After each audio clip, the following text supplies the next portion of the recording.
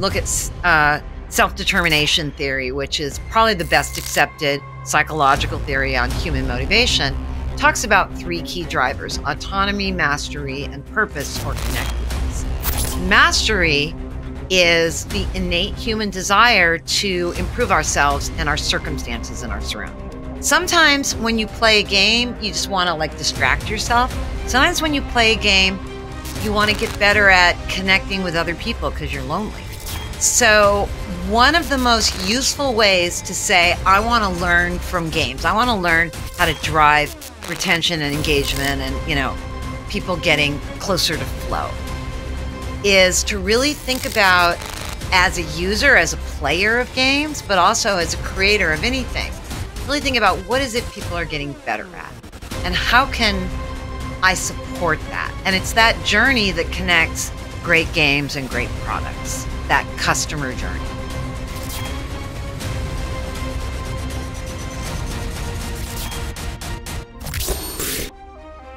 Hey everyone, thanks for watching this episode. If you enjoyed this episode, make sure you like and comment below.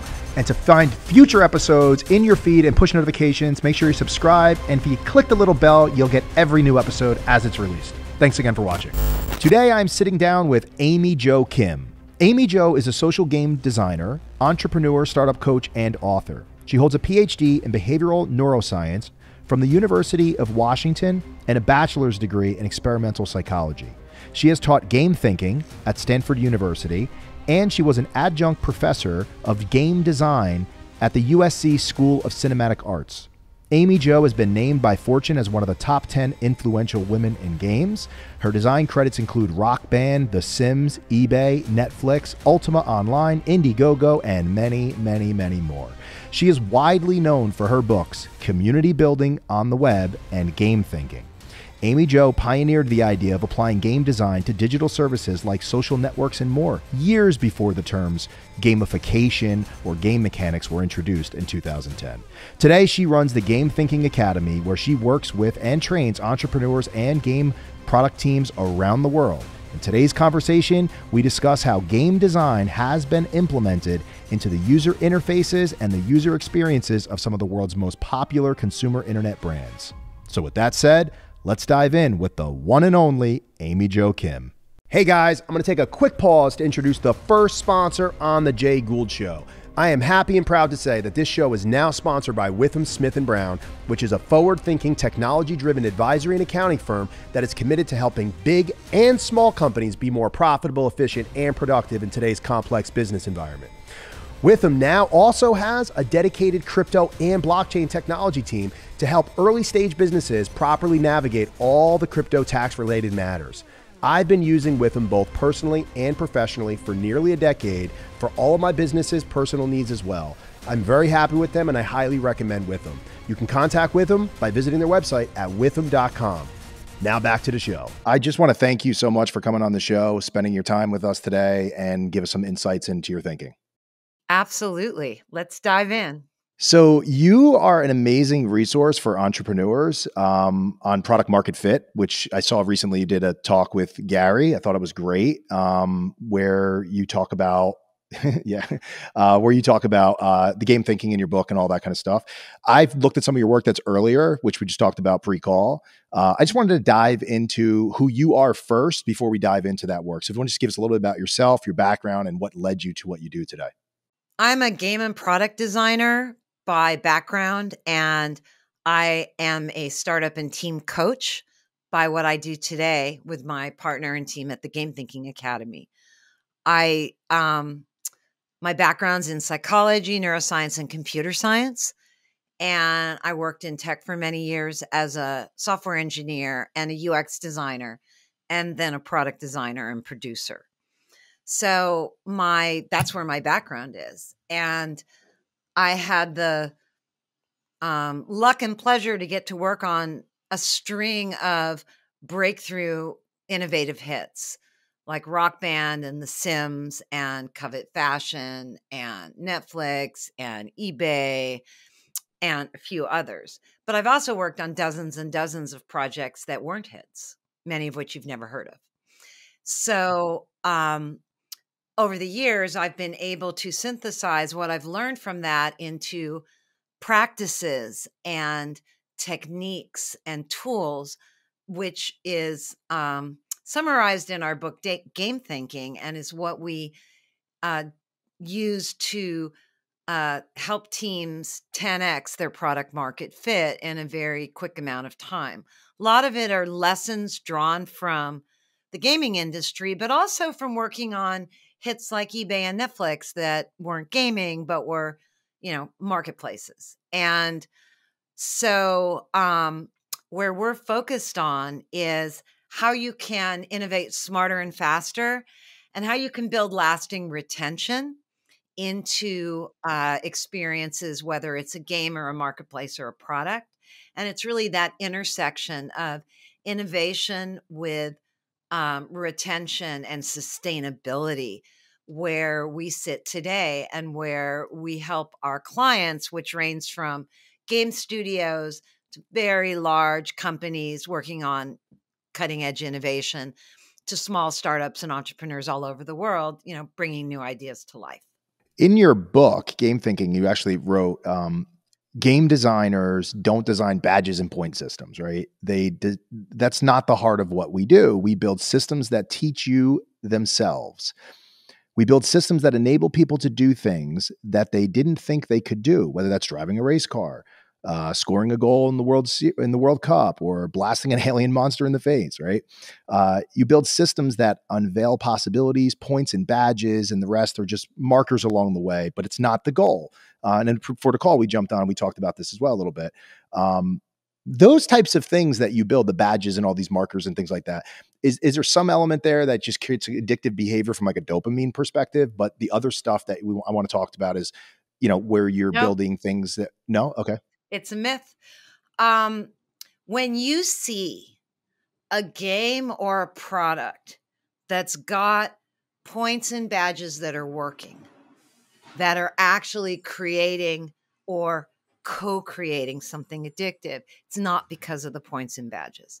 It's because there's a strong experience there, often with some sort of progressive missions or some sort of progressive activity that you can get better at over time. If you don't have that, all the points and badges in the world won't create anything addictive. They'll end up being annoying and cluttering things up. And I have dozens and dozens of companies I've worked with who come to me because they bought the myth that points and badges work, maybe throw in a leaderboard there, and there's no interesting experience at the heart of it, and they're not quite sure why they just wasted a lot of money. And they're not quite sure why, when they added points and badges, they got that short-term lift in their stats, because it often does, but it in fact backfired and made their retention even worse. What I just described is very common. I bet some of you listening have seen this happen or had it happen. I've had it happen. I didn't start off as an expert. I stumbled and made a lot of mistakes along the way. But the visible mechanics, points and badges, they're a tiny tip of the iceberg. Often the way they're much more effective is hidden under the sheets, and then interesting things happening at the surface. One of the biggest misunderstandings of gamification, of that whole wave, was that that's where the power and the magic and the stickiness is, and it's not. In other words, if you have a beautifully designed UX, but a product that's not useful, it doesn't matter if the UX is well designed. And I've seen a lot of very useful products that sucked in their UX, but they were so useful, people made their way and they used them.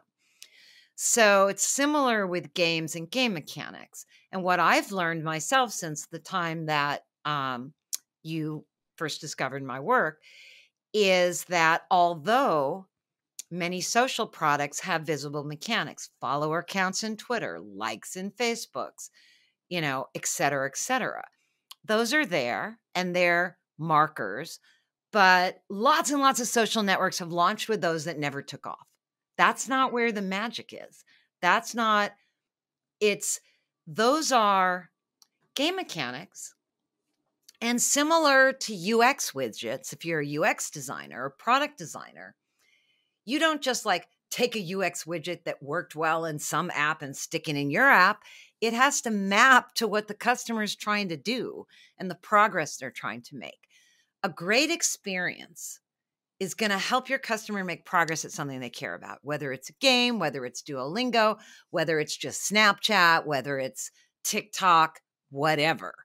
And making progress is defined completely uniquely for each product. It's very different in World of Warcraft than in TikTok, but it's there. It means that as you invest more into the product, you get something more out of it, whatever is meaningful to you. In TikTok, the algorithm gets better at serving you up stuff, right? It's all that magic's happening behind the scenes. So the important thing to understand about game mechanics, it's not that they're wrong or right. It's that that's not where you start to design a great experience. To design an addictive or compelling experience that's sustainable, you need to really think about who your customer is and what they want to get better at, and craft out, at least in conceptually, a journey that they can go on and the systems needed to take them on that journey. And then you build little pieces of it to get started. The mechanics support the journey. They aren't the journey themselves. Yeah, and you say this in the book. You say it's about creating value, real value, not using parasitic means of extracting revenue out of through all these game Right. And the mechanics mechanics can bring the value to life. Duolingo is a great example of that. Yes, exactly. Snapchat, YouTube, TikTok, there's like all these elements that's part of the experience of what you're doing. And then it's reinforcing what you're doing, I guess, right? You also said you designed to elicit that caring, that emotional attachment. Successful games have something in common. I thought this was really interesting. The intrinsic joy of skill building, which I think you're alluding to here. It feels good to engage our brains, improve our skills, and make progress along a path toward mastery. Games, sports, education are particularly good at laying out this path, but every product leader can learn to harness the underlying power of skill building and challenge. If the level of challenge increases to match your evolving skill, you get a setup for flow and the ultimate goal of every game and product designer. And then on page 13 in your book, you show the flow diagram, which I think is really interesting. So could you maybe just describe what you're talking about here? Flow is when your skill and your ability is balanced. And as your ability goes up, you need to have greater challenges to keep you at the edge of your skill. That's what flow is. It's a really well-known concept. You can read about it in a book by Mikhail Csikszentmihalyi. Not every product puts you into flow while you're using it. And you will never get flow just by throwing points and badges at something, because flow has to do with increasing challenge over time. But it can be very simple. I watched my daughter use Snapchat, for instance, and it's changed over time. She's 15. She's really good at it. Part of her flow with it is she's configured it how she wants it to be. And it took her a while to get there. So some games and sports really do sort of ratchet up skill as you get, makes things harder as you get better. But on the broader level, if you think about skill building as a core human motivation, which it is, there's really, if you look at self-determination theory, which is probably the best accepted psychological theory on human motivation, talks about three key drivers: autonomy, mastery, and purpose or connectedness. And mastery is, or competence as it's sometimes called, is the innate human desire to improve ourselves and our circumstances and our surrounding. We like to get better at stuff. We like to better ourselves, etc. That can take lots of different forms. But anytime you're building a product or you're experiencing a product of any kind, like a digital product or a SaaS product or a social product or a new game, it's really interesting to say, okay, let's say that I engage with this for a week or 30 days or 3 months. What is it that I would actually get better at? Sometimes people get better at the product itself. Like imagine using Slack. That's a great example. a lot of us learned how to use Slack, especially, used it more during the pandemic. And when you're learning how to use Slack, you have to learn, you learn about the bot commands, and there's various things you do. And then there's emojis, and oh, look, you can customize your interface. That's learning the tool. But what are you really getting better at when you're using Slack? You're getting better at collaborating with your team and with your workmates. And if Slack didn't deliver on that, nothing else would matter. And in fact, when it doesn't, people stop using it. So often people want to get better at something in their real lives. Sometimes when you play a game, you just want to like distract yourself.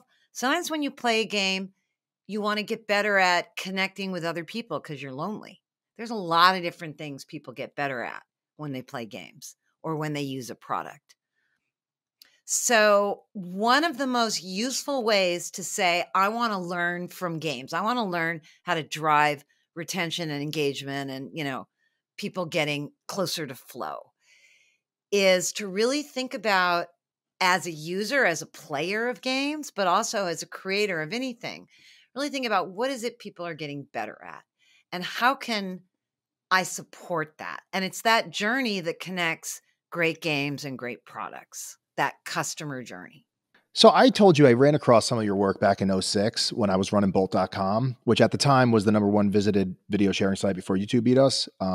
You had provided some very interesting insights from the gaming world that could be applied to most online communities and some stuff that I read at the time to create better user experiences, loyalty within the online communities that we were building.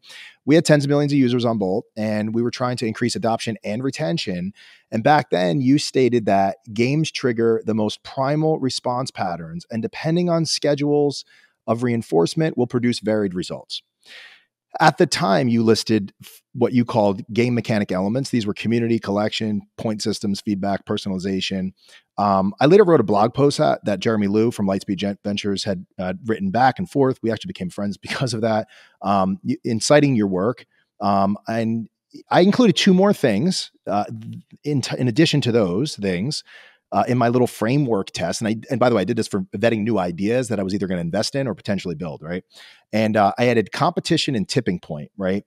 I've invested in over 80 startups in the last 10 years. And when I evaluate deals, I have this thing I call TTT DSD, team traction TAM, differentiation, scalability, defensibility. When I go into the scalability and defensibility part, I go back to your game mechanics stuff that you mentioned 15 plus years ago. Now, I've mentioned this to people many times on Twitter, on Clubhouse, Twitter Spaces, Clubhouse, the drop-in audio app. I talk about it on my podcast a bunch, but I've never actually gone down the rabbit hole and we talked about what the game mechanics are. I've kind of talked at a very high level of what those and I know that we're not talking about the game mechanics of the actual visuals and audible and all this kind of stuff. I'm talking about the functionalities that within the product that makes it addictive to the users. And of course, these are some of the vanity things that we can see on the surface, right? I would like to walk through some of the stuff that you talked about previously, if you don't mind. The first thing would be competition, which is the one that I added, by the way. So this is barrier to entry. This is threat of substitute. This is first mover effect or differentiation, right? And so you have to be different, I think, if you're going to have an idea, right? It's got to be different. Otherwise, what's the point, right? Once you get past this, right, then it's about building a community, because you've said that community is essential to building addictive, sticky online experiences. So in building a community, what is the first #1 thing that the developers or the creators should be thinking about when they're building it? And I think you've talked about in your book, it's the core users, right? The super users. Definitely. But in terms of a community, the most important thing to think about up front is the purpose of the community, because it's relatively easy to pull people together and whip up excitement for a new community. Witness the number of new discords, right? For all the crypto and NFT projects. But sustainability is the issue with community. It's much, much harder to do something sustainable.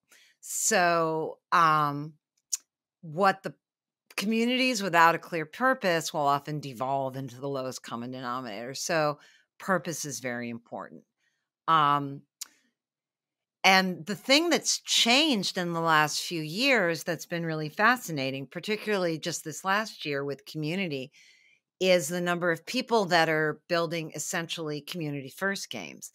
So if you're a product creator or you're a game creator, if you want to build something new, for many, many years, I've advocated and helped my clients create early adopter communities, which could then serve as kind of leading up to beta, helping them validate and vet their ideas, getting your first wave of evangelists in place, et cetera. Those are all reasons that early adopter pre-launch communities are so smart to build. And people that build them usually do better than others, but it takes a lot of effort. What we're seeing now, especially in crypto with those projects, because of the dynamics of the ecosystem, is this idea that before you even create a project, see if you can pull together a community, and then even go so far as to have the community co-create the project. Now, if you have a strong core team and architecture, co-creating the project can be giving you lots of feedback. Some people, I think, have this idea now that you don't actually need a strong central team, that if you somehow pull together a community, they can literally co-create a well-structured and really interesting project just by the community itself, the sort of pure distributed model or the distributed maximalist. And we'll all see how that plays out over the next few years.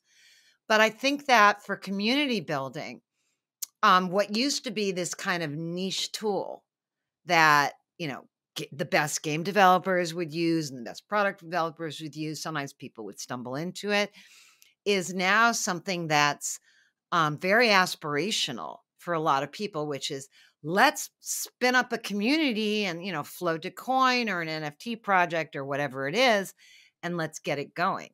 And so I think the issue there is, what is the purpose? And the reason I emphasize purpose, of course, who you're targeting is important.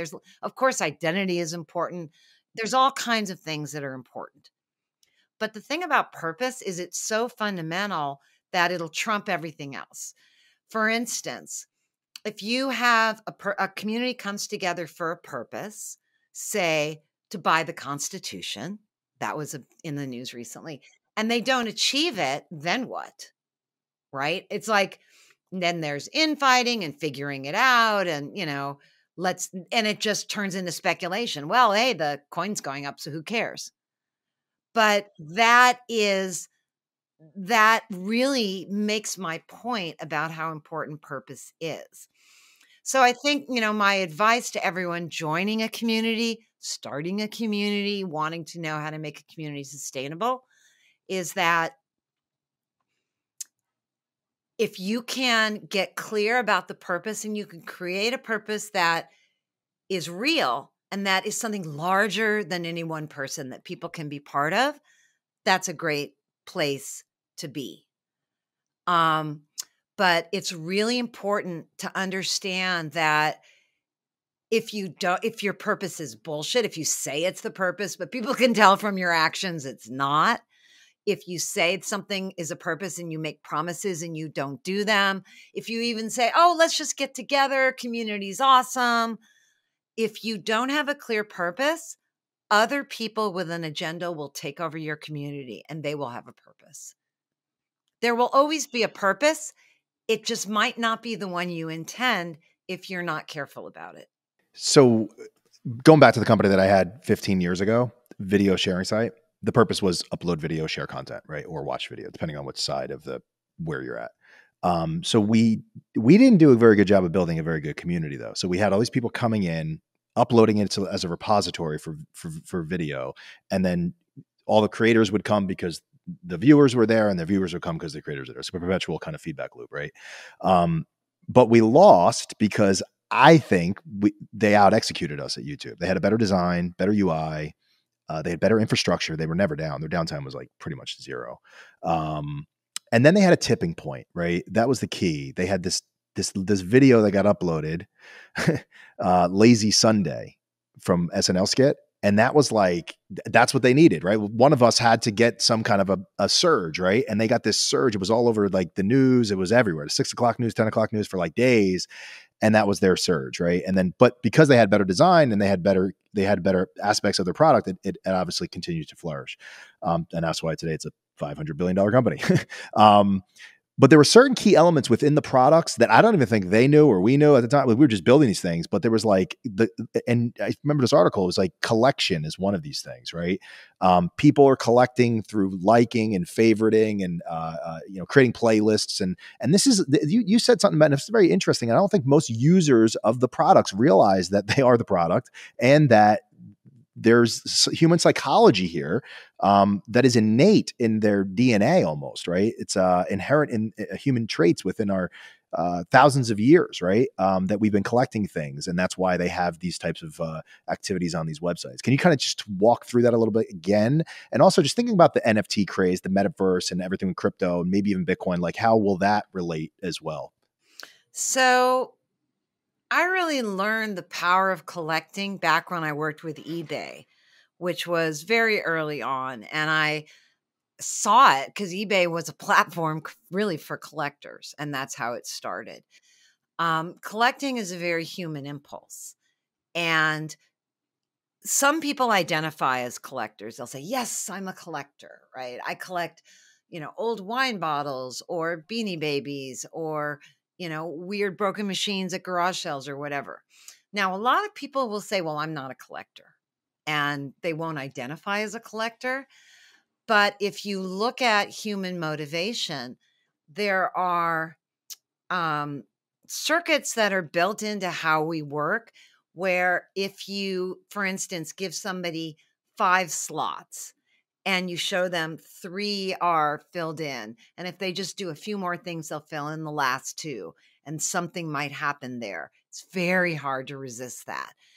All of us who have ever had those little punch cards where you get a free yogurt or sandwich, right? That's another form. That's a spin on it. But again, let me be clear. That punch card, if you don't like the sandwiches, you're not going to go back, even if there's a punch card. So the underlying quality and value always is the most important. That said, collecting is one of those human urges that both games and all kinds of products have leveraged and taken advantage. So there are different dynamics of collecting. If you just say likes is collecting, there's no limit on that, right? You're just at that point, it's like if you can like stuff and likes are unlimited, that's actually an easy way to just to not have to save links. It almost becomes, I want to remember that. Well, if I like it, I can easily find it again. For instance, that's how I do likes on TikTok specifically. But on YouTube, you can also not just like something, you can add it to a playlist. And now you're like categorizing, right? And collecting is very powerful. As a designer, you just throwing collecting mechanics at something, just like throwing points and badges, isn't going to get you a great experience. I've seen that firsthand. It's a technique that you have to use within an overall experience to make sense. But that said, what's really fun to do, and if you're into crypto, you can think about it. If you're just into, watching videos on YouTube or on TikTok or anything you do in your daily life, if you're looking at all the Discords you've joined, if you start squinting your eyes and thinking about what kind of collections you have in your life and what limits those collections have and how they tend to maybe change over time, it's a fun way to look at products and just look at engagement. And it can really help you manage your life. Like if you're feeling overwhelmed, you might want to say, how many newsletters are showing up in my inbox? That's another kind of collection. Let me give you a really good example that's based on YouTube, since you talked about video sharing. You did that yourself.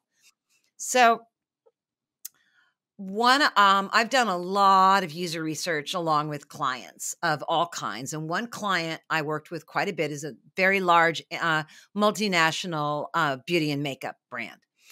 And we looked at how influencers are affecting buying behavior, which of course we know that's a big topic. And so we talked to a bunch of young and middle-aged women who bought this brand's products. And we discovered that they had this fascinating collecting behavior that we then leveraged on our product. And this was their behavior. If you looked at, say, a 2-year time frame of whose channels they would subscribe to on YouTube, there's Beauty YouTube is like a bunch of channels of women that post about skincare and makeup and blah, blah, blah. Okay. That's Beauty YouTube. There's, tech YouTube, there's crypto YouTube. Well, this is Beauty YouTube.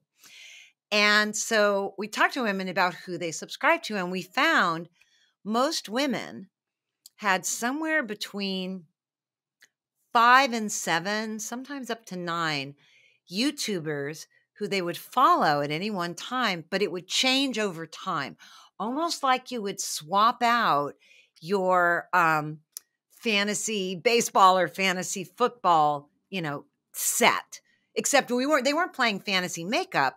They would follow one and they say, oh, she kind of sold out. Everything's sponsored. I don't follow her anymore. I'm over her. I'm into this rising one over here. Or they would dye their hair and then they would want to say, now that I'm blonde, I need some YouTubers who do, how do you do blonde if you've got kind of dark skin? So they would follow YouTubers that kind of mimicked their life, and their interest in them would go up and down depending if they thought they were sellouts or interesting. But it would stay at approximately the same number. What does that tell us? That tells us that there's a certain amount that you can kind of absorb and follow. It's almost like your squad, right? And it's like a collection of channels that you follow that change over time, but you always kind of have your collection and it's yours and you have agency over it. And if somebody annoys you, boom, you unfollow them. And that's very powerful. But often that slot will then get filled with somebody else. And that is a great example of collecting that behavior arises from the core mechanics, but it's not built in the mechanics anywhere. It's just an emergent property that makes the point of how much humans love to operate in this kind of framework. You've reminded me of, I can't remember, was it Path? What one of the co-founders of Facebook started? You can only have 150 friends. Was it based on Dunbar's number? I think it was, right? It's a similar kind of thing. There's like a certain amount and that's it, right? After that, you just don't. Right. Path made it explicit. This isn't, that's one of the big insights is often making things explicit is not the right way. And it's, that's why game design is way harder than product design. Is product designers are like, oh, look, we have data. Let's show the users the data, right? Let's show them the follower count. That's showing people raw data. Good game design is almost never about that. Good game design is combinations of data. It's a delta on the data. It's like rating systems based on raw data that have a lot of complexity, right? That's usually what good game design is, not just showing people raw data. That's not usually very motivating. You then talk about feedback. You say it's highly dependent on community, right? You need the community. Yeah, and you say there needs to be a community in order for the element to exist. Most of the time, you said feedback illustrates the user's reputation within the community, with their abilities, their knowledge, their popularity, et cetera, et cetera. Things we're talking about. Again, got to have a core, premise to the business, to the product that people care about, they're passionate about. But then from there, you increase their satisfaction and addiction through the feedback loop, I guess. So there's different kinds of feedback. If you have a social product, because we can talk about single player products and we can talk about much more social products. If you have a social product, yeah, a lot of the community, a lot of the feedback loops are going to be around how other people react to what you share or what you do, right? That's one kind of feedback. But if you have any kind of a interesting core activity, whether it's a social product or a single player product, you're also going to have feedback that just tells you how well you're doing in the product. For instance, there's a game with very light social, but it's mostly a single player game called BeatStar. It's a rhythm action game. Been playing that recently. And it's got these amazing feedback loops that really help me get better at the game. So I think there's a really key insight for everybody who uses a product or a game or Slack or whatever, Snapchat, whatever it is, which is we talked about skill building earlier. You brought that up. You cannot get better at something without feedback. You don't need levels and badges to get better at something, but you do need feedback. It's much more fundamental than anything else. So the idea of feedback, it's like action, feedback, action, feedback. The idea of getting feedback is really much more core to strong product design than I probably realized 10 or 15 years ago. And it's in the product itself. You have, activity and feedback loops, but social feedback is a particular kind of feedback, right? It's your likes, your whatevers, right? It's how people respond to you, not the actions that you do yourself. But the actions you do yourself are also very important to be able to get feedback from the system to know how it's doing. So I think that the real takeaway around feedback, similar to the takeaway with collecting, is that if you want to get better at engaging in products, if you want to get better at building communities, focus more on feedback than rewards, especially at first. Most people, it's much easier to focus on rewards. Join my community, here's an airdrop. That's also feedback, right? But that has a lot of issues around sustainability. Getting people to show up for free money or free stuff is never a problem. It's what you do with that. It's part of why Groupon failed. And I heard you did a great interview of Mark Pincus recently. You just posted a clip that was like a shorter version of a longer interview. It looks like you did, but it was a great clip where he talks about this a little bit. He talks about retention, growing through retention, not virality. Everybody in the mid 2000s, and I was one of them, was growing through virality. But the problem was, how do you get them to stay, right? So he talks about this in your video. So I'll put a link in that in the description. I thought it was a great clip. High retention creates internet treasures, as he says, which I thought was a fascinating thing. He talks about the retention percentages. He goes, if you got north of 90%, you have an internet treasure. This is like, forget it, franchise of all time. But even 30%, Twitter and Snapchat, he said 10% Candy Crush, World of Warcraft, Words with Friends. These are forever franchises as well. If you just get 10% retention on these things, can you just walk through the importance of retention and how they accomplish this? And one of the things I want to say too, I've always felt like I followed my intuition. You guys talked about this. Intuition is a really important thing. But when I talk to people that used to work for us that have way better resumes than I ever had as the founder, right? Way smarter people than me. They were very analytical. They're very data driven. And I was like, I just can't tell you, I can't seem to teach them like what the intuition part was.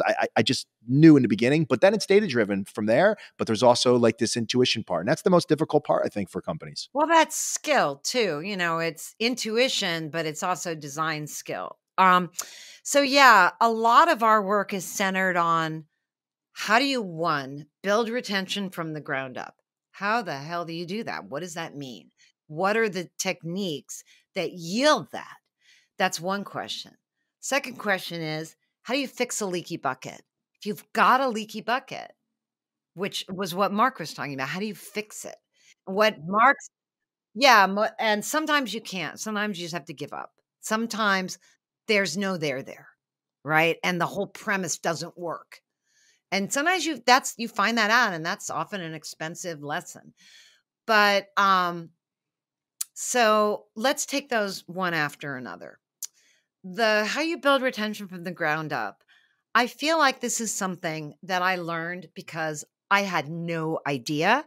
And as I look backward on all the projects I worked on, I see there are certain practices that I think probably people stumbled into, right? That yielded retention from the ground up. They don't work every single time. You'll notice people that shipped hits, the next thing they do aren't always hits. It's complex, very complex what goes into shipping a hit. Yeah. However, can certain things reliably increase your odds? Absolutely. So for retention from the ground up, what I learned about that is the most important insight. There's so much to say there, right? But here's the most important insight. If you want to build retention from the ground up and you're a product creator, a community creator, a new Discord, whatever it is, if you start by thinking about re-engagement first, and you start by saying, okay, they come back, it's day 21, it's day 30. What's a session like? What do they do? So you don't start with the onboarding and the, hey, this is what we're going to do and get in here and here's some free money. Like that's all onboarding. It's not that that's not important, but that's not how you build something sustainable. If you want to build something sustainable, you start with, okay, what is the person going to be getting better at?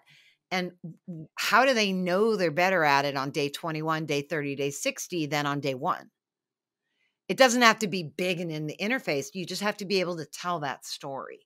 And then if you can start by prototyping that re-engagement loop and really working on that versus working on your schmancy onboarding, you will much, much, much more likely build engagement. So the way you build engagement from the ground up is you start with a core learning loop. Is this like tutorials on the site, tool tips, things like that when people who are using websites? So this is not when you come back and they tell you you didn't complete some of the steps. That's not it. Re-engagement is you're past onboarding. You know how to use your product. What do you do on day 30 or on day 60 or on day 21? You could, I mean, it can be for some people it's day 7, it depends, but we like to talk about analytically 4 stages of your customer's journey because it helps understand the differences. The first stage is discovery. It's where someone isn't yet a member or they aren't using it yet, but they've heard about it, right? Discovery. Discovery, very, very important, very tricky, right? But discovery is an important stage. You need to be able to communicate your value prop to the people that you want to pull in some way, right? And get their attention. That's discovery. Onboarding is when they're interested, they're all open to trying it out, they're learning the ropes. Onboarding can be many sessions or just one session. Sometimes it trickles along, but onboarding is when you're basically learning the ropes and doing the first things you need to do to get value. Then comes habit building. That's what I'm talking about. Habit building is, it's not onboarding. It's not, oh, we're getting you into this thing. That's happened already. They're in it. What are they doing? That's habit building. What are they doing every day, right? What are they doing on day 30, day whatever, once they've learned the ropes? And then mastery, which is the 4th stage, and it's more of a vector than a destination, is, okay, so how do you master this thing? What does that mean? In some situations, mastery might be like where the paywall is, right? Mastery might be stuff beyond the paywall. In other situations, mastery might be, when you've got a certain amount of collections done. There's a ton of collecting mechanics, for instance, in BeatStar, the mobile game I was telling you about before. And they've got really interesting mastery systems where if you do pretty well in the basics, you sort of unlock this whole new kind of ladder that you can start to climb. So there's all different ways to express mastery, and some of them aren't really obvious like that. But what I'm talking about, and it's something that most people don't even understand or design for, it's, again, think of it as day 21 or day 30. It's re-engagement. It's, okay, you've learned the ropes. Why are you here? What is the thing you're doing most often, day in and day out? What is that thing? And if you tackle that first, early in product development, that's it. That's how you design for engagement. That's how you design for attention. Now, would that solve all of Zynga's problems? No, Zynga has very complex games. But many, many, many games, just like Mark talked about, that fall off on retention don't have a satisfying day 30. It feels like work. Is it because the development team just didn't think that far out on their product? Why is that happening? It's complex. For Mark, a lot of times it's that you just don't prioritize it. So there's never just one reason that doesn't happen. And that's a rabbit hole we probably can't go down right now. There's many, many reasons. But what I can tell you, I work with tons of game teams as well as product teams who struggle with retention. And this is what we do. We kind of strip everything down to, why are people here? How is this game different than other things on the market, which is related to why people are there? And what is it they're doing over and over again? And where's the joy in it? Where's the pleasure in it? Where's the satisfaction in it? Where's the is there curiosity? Is there any kind of narrative overarching that's hooking them in so they think about it between sessions? All those things. There's all those things can be relevant. But if you want to build something high retention, using the framework I just laid out and then zooming in on what I call that core learning loop, which is, what are people going to be doing on day 21 or 30? And what's the feedback in that experience that helps them know they're getting better at something they care about? And if you can address that, you're like 50% there. There's other factors going, but when I work with people that have terrible retention, almost always they've, one, never really thought about it. And two, if you map out that experience, it becomes blindingly clear why they have such a leaky bucket. So it's a really useful analytic framework. But you would probably agree, right? All of the top internet destinations, they've nailed this, right? They have teams there that are working on all of this. All the Google teams, the Facebook, Snapchat. I mean, everybody in social is working on this stuff, correct? Yeah, they may work on it with, different models, but yeah, they've iterated their way into it. But they don't always necessarily start that way, right? No, most people, it depends. A little bit of lightning in a bottle, get traction, and then they figure it out. Well, I mean, there's most people, you don't hear about all the things they did that didn't work on the way to the thing that worked. Most people tried a bunch of stuff that didn't work and run experiments, and then they finally figure it out. Some people figure it out, but then the business model doesn't work, right? Like, there's a lot of different things that can happen. But sometimes, like Snapchat had a lot of trouble. They were left for dead several times, right? I got to tell you, the Snapchat thing really surprises me because it's ephemeral. So there is no real true collection, at least from the outside, right? There is that number that they give you a score, but you have your collection of friends. I mean, you can collect content, but you can collect people too. There's different things you can collect. And I look at the way my daughter uses Snapchat. And she doesn't collect content on Snapchat, but she's kind of got her circles of people. And there's like the super close friends. And then there's like this group of girls who doesn't like this one other girl. So she's not in that group. And then there's these like circles, and those circles are very much like little collections. And they're collections in the same sense. I was talking about those YouTube channel collections. They morph over time. Yeah, I feel like they almost broke the rules a little bit, and it worked. But it was probably just because everybody else was looking at the vanity visual metrics. And to your point, they had a deeper purpose there, and people were engaged in the product for the intended use, which is the ephemeral use. And they iterated into success. They figured out how to serve the audience who loves what they're doing, who's very different than, say, the Instagram audience. My daughter the other day says, she's so funny. She says, I'm not on Instagram or Facebook, by the way. I used to be, but I'm on other platforms now. She goes, why aren't you on Instagram, Mom? I said, I don't know. I don't really like Instagram. I like TikTok and Snapchat. And she says, you're much too old to be on TikTok and Snapchat. All the old people are on Instagram. Why don't you go join the old people on Instagram? And I'm like, oh my God, I can't believe you said that. Don't let the people at Facebook hear you say that. But it's actually true, right? It's true if you look at the demographics. Yeah. And I'm just saying, I think Snapchat did a good job of listening to the market and following the market and also adding vision. My daughter is very comfortable with those messages not being saved. That works for her. I always thought that it has a low barrier to exit, very low barrier to exit. Like you just leave in a heartbeat because you're not leaving anything behind. What are you leaving behind? If something else came along, but it seems to work for them. They're not going anywhere. I'd love to do a deep dive on Snapchat's current architecture because I think it's changed a lot, but I think that they've nailed something that's almost like lightning in a bottle, right? It's hard to put it into words or get your arms around it, but they've definitely nailed something. And to your amazing point earlier, part of how they did it was by being different. Yeah, they're very different. Everything they've done, the colors were different too. The color of the internet's blue and they're yellow. I mean, it's like everything about it is different, it seems.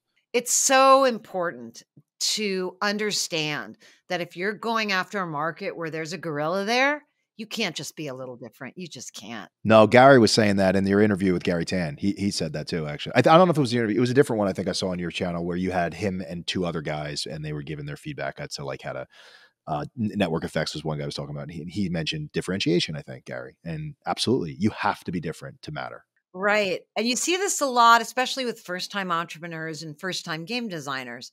You'll see that they'll say, I played this game a lot and there was this one feature that annoyed me and my big hit is going to be just like this game with this one tweak.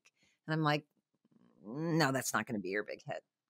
But again, I think you have to learn that through experience or maybe through listening to smart people like you and, your podcast to learn. But it really is true.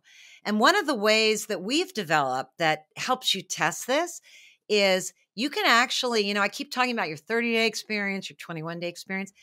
You can put together storyboards of people using your product or how you imagine they'll use your product over time, just these like beats of storyboards, and run them by who you think you're going to be targeting and learn amazing amounts about whether your product makes sense or not before you've coded or designed anything.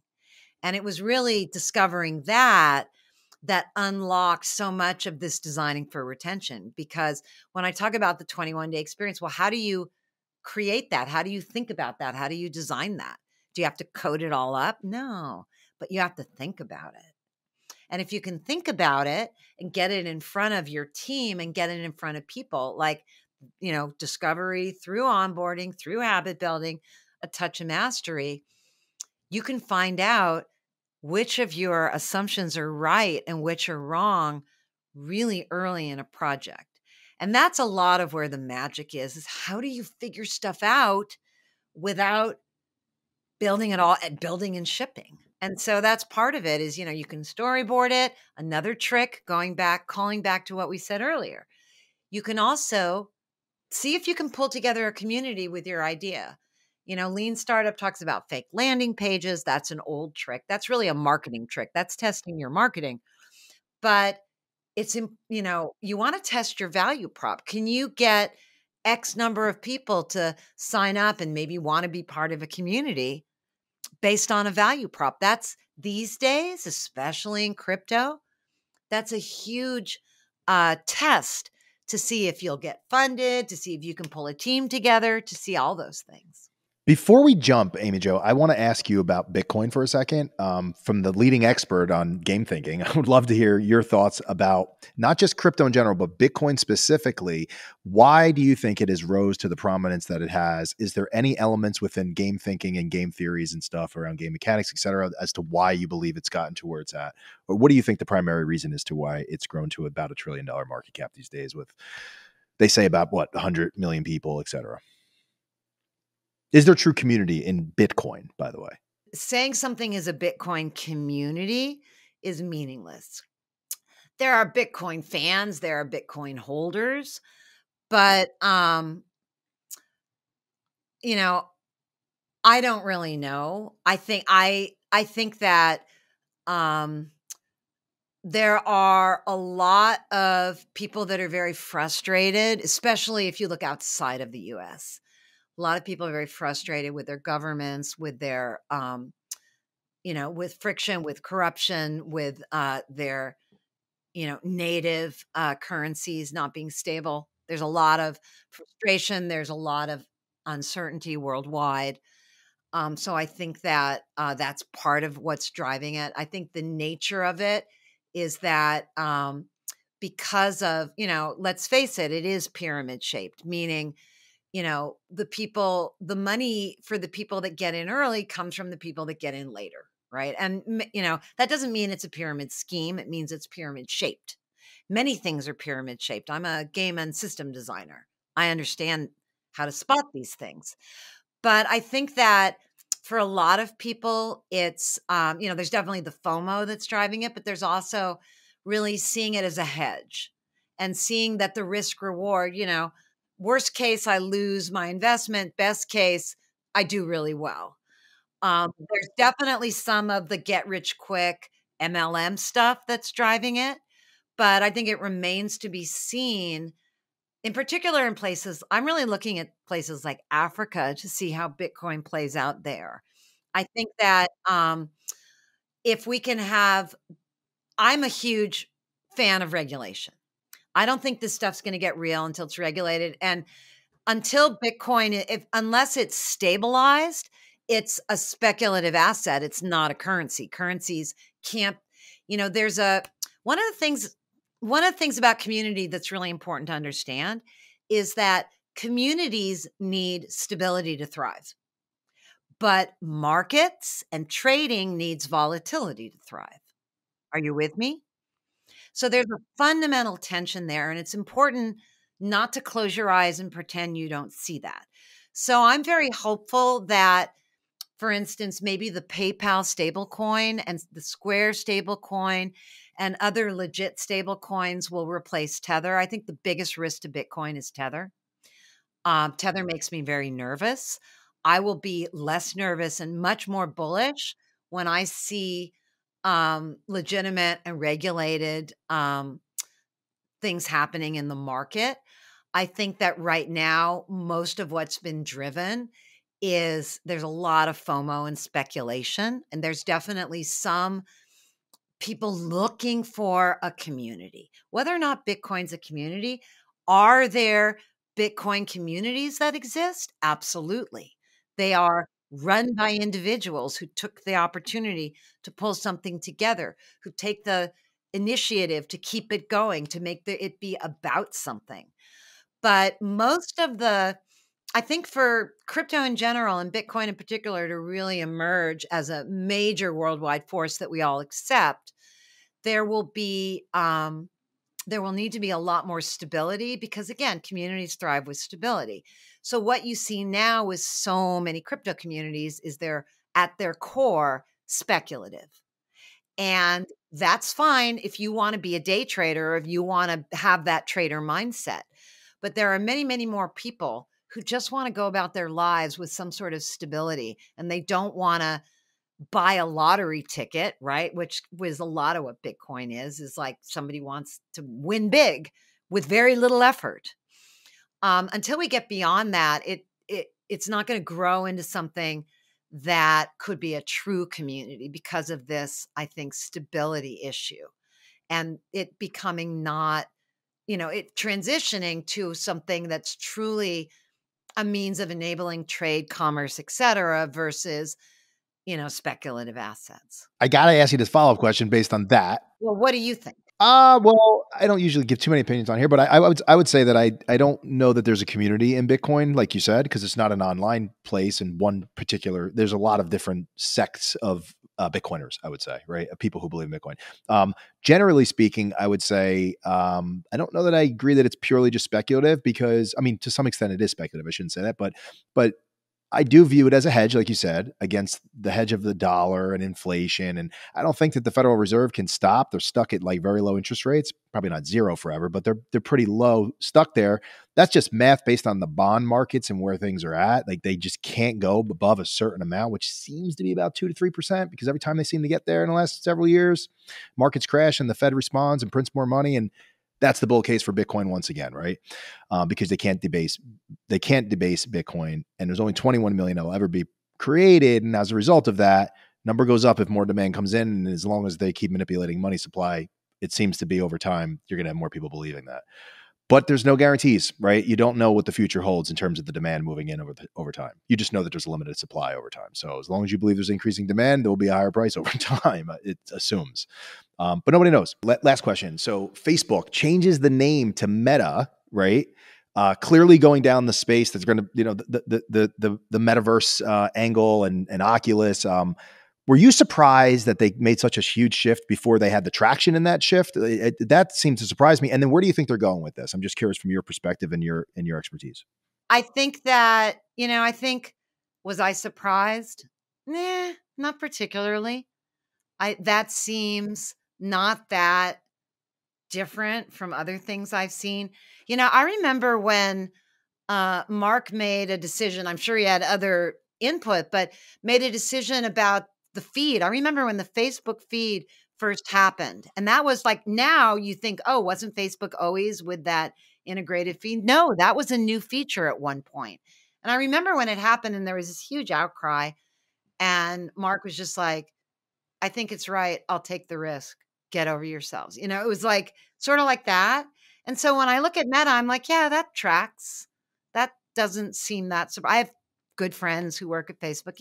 It doesn't seem that surprising. I think that uh, Facebook's approach will evolve. I think that what they showed us is one approach that I'm not all that impressed with, but there's a really lot of smart people there. And I think they will learn like heck and they will evolve and interesting things will happen. But, you know, I was a VP at a metaverse startup like 15 years ago. So that was competing with Second Life. It was called there.com. So I've been through this metaverse a few times and I'm not that bothered with all the hoo-ha about it. I've been on a bunch of panels now and it'll subside. Lots of people get excited about Ready Player One or about William Gibson's vision of a metaverse. And then they slowly figure out that that was, a narrative device, not a spec. So I've already figured that out. So I'm not worried. I see other people figuring that out. No, there's not going to be some big, huge integrated thing. That makes no sense and that won't happen. And I think all the stuff about portability with NFTs, about, your Valorant skin works in Minecraft is complete bullshit, but they'll figure that out. I don't need to argue about it. People in game dev understand how silly that is, but people will figure other things out. And I think, I understand why Facebook's taking that approach because interoperability only happens when one company owns everything. Otherwise, the incentives are just completely misaligned. So, or unless you do open source and, all these people are sort of trying to reinvent Web 1, which had a lot of open source and interoperability in it. So, I think that the metaverse is already here in a lot of ways. I think how you define it is as broad as how people define community. Like, how do you define community? Ugh, so many different ways, right? I don't want to argue about that. Just like say how you define it and move on. But I think the reality that, like, if you take the word out, if you take the word metaverse out and all the hoo-ha around it, the reality is our digital lives are as real as our physical lives. That's the reality. Just look at Zoom backgrounds, right? During the pandemic, people's Zoom backgrounds were kind of a thing, right? That's a digital item.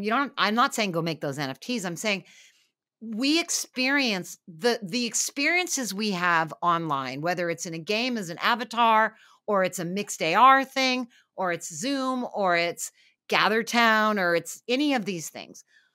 Those experiences are very real, emotionally, interpersonally, and in every other way. They're real. And I wrote this in my book, Community Building on the Web, which is 2 decades ago now. What I wrote at the very end is still true, which is that what's happening is our online and our offline lives are blending. The idea that they're separate is just going away. It's our life. And sometimes we reach out or meet people online and we may or may not ever meet them in person. I've got people on my team I work with every day I've never met. Is that not a real, experience? Of course not. So I think that the really important insight about the metaverse is that everything about being online is real, and that how we present ourselves online in all these different contexts, in Fortnite, in Roblox, in wherever else we are, in Zoom, is important to us. And it's important to us not just personally, but socially. And so I think why everyone's so excited about the metaverse is because of this collective realization of how emotionally juicy and potentially monetizable our online social lives are. And to your point, you've been writing about this, you wrote about this 20 years ago. I just actually breezed through the book I had 10, 15 years ago when I bought it. You had iVillage in there. I mean, we were talking some early internet stuff, right? Super early, and I was actually, I was talking with one of my buddies. He's been in the internet. He was the founder of .tv with Bill Gross, him and right. And I was like, I go, look at this. He's talking about iVillage. He goes, iVillage. Holy shit. I was on the phone talking about it the other day. It was so funny. They were like big for a while. Huge. Yeah. That was, I mean, relatively speaking, because of internet audiences being smaller and all that kind of stuff. I was a percentage of internet at that time. Actually, I had Bram Cohen on my my podcast recently, the founder of BitTorrent, and they had 36% of the internet audience in 2001. Bolt.com only had like 4%. It was like 5 or 6 years later. And the amount of users we had weren't that much different, actually. Just the internet audience got so much bigger. And then when I sold my last company, it was like 40 something percent, but that's an ad network. So the difference was, this is what's impressive about what he did with BitTorrent. 36% of the internet decided to download, install, and open up and use his product every day. That is incredible. I mean, I cannot tell people, having built businesses like this for 20 years and investing in them, what he built with BitTorrent is just unbelievable. There's not many things. And you had another one the other day on your show with Mark Pincus. It's very, very, very rare for people to build sticky communities like what you've worked on and the people you've had on your show. I wanted to thank you for coming on the show. Where can people find you? Go to gamethinking.io. That's our site. You'll find the academy. You can connect with me. You can learn about our programs, join our community, get free downloads, all the goodies. Amy Jo Kim, thank you very much for coming on the show. Such a pleasure. What a great conversation. Thanks for having me. Thank you.